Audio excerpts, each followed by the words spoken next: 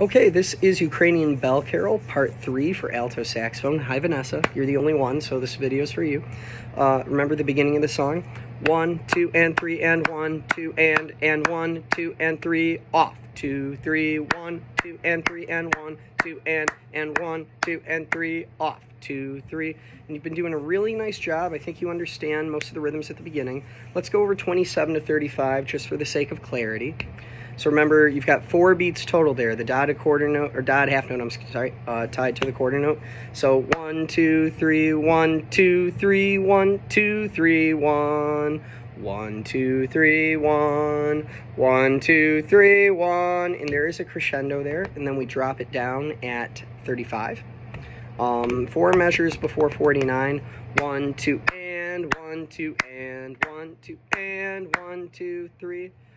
Check out 47, or I'm sorry, 43. 1 and 2 and 3 and 1 and 2, 3. 1 and 2 and 3 and 1 and 2, 3. And I'm sure you have that together.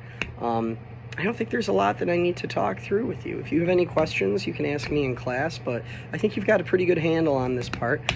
Check out 57 real quick. Just make sure that you know that that's still 1, 2, and 1, 2, 3, 1, 2, and 1, 2, 3.